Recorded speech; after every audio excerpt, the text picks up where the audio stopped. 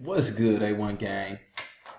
Look, we doing something new. I want to know y'all thoughts on Bitcoin. Now, I'm not an expert or nothing, but I'm just gonna check out this video and show y'all some of the things that I be checking out when I'm trying to learn about something. So drop y'all thoughts. Let me know what y'all know about Bitcoin in the comment section, man.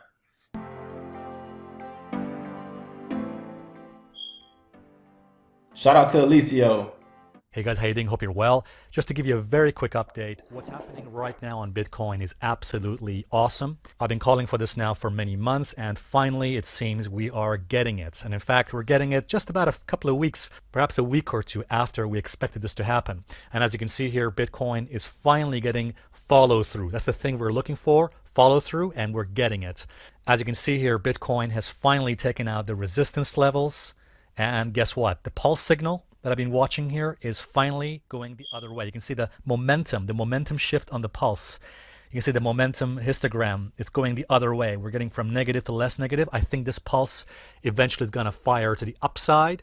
And when this fires to the upside, we're going to see more juice, more momentum behind Bitcoin as well. So things are looking really good for Bitcoin right now.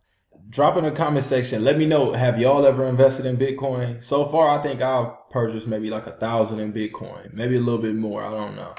As you may recall, for many months now, I've been calling for Bitcoin seasonality to kick in about the end of October. And as you can see here, it was a bit delayed. So the Bitcoin seasonality seems to have been delayed from October to November. And this is what I think is happening. I think we're seeing this Bitcoin seasonality kicking in from November, and it should take us into further strength, further momentum into the December-November period. And what's more, this is also important, something I mentioned in my previous video, courtesy of Jason Geppert. And as you can see here, guys, people have been so bearish, so negative on Bitcoin. And guess what happens? The markets do the opposite. Okay? When the majority of folks out there are very negative and pessimistic, the markets usually do the exact opposite and move in the opposite direction. All right, guys, so that's what we were saying here. Okay. You know what I'm saying? So when everybody, you know what I'm saying, talking shit, pretty much saying it's a bad thing, that's pretty much every time he's saying when Bitcoin prove everybody wrong. Okay? So you know what I'm saying? Hopefully them prices. Okay. Pattern analysis and seasonality and a whole bunch of other factors here are telling us, guess what?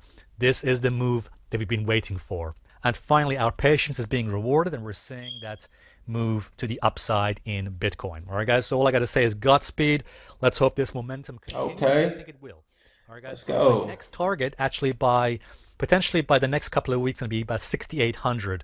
I think we're going to hit 6,800 within the November period, potentially even higher than that.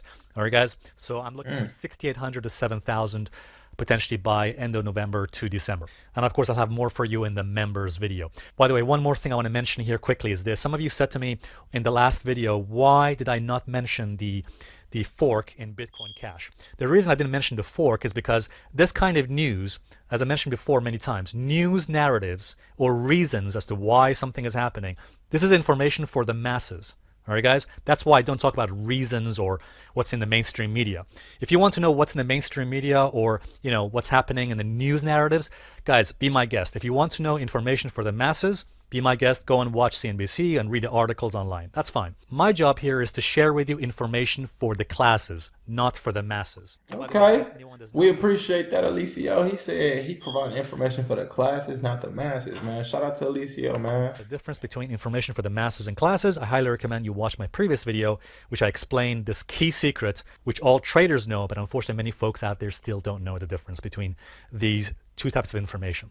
Thanks very much, guys. And if you like... Okay, man. Let me know what y'all thoughts is on what's happening with Bitcoin right now. Let me know if y'all, you know, want to get into some more of these Bitcoin videos, because I be watching these. So if y'all interested in them too, we can get into them. Let me know, man.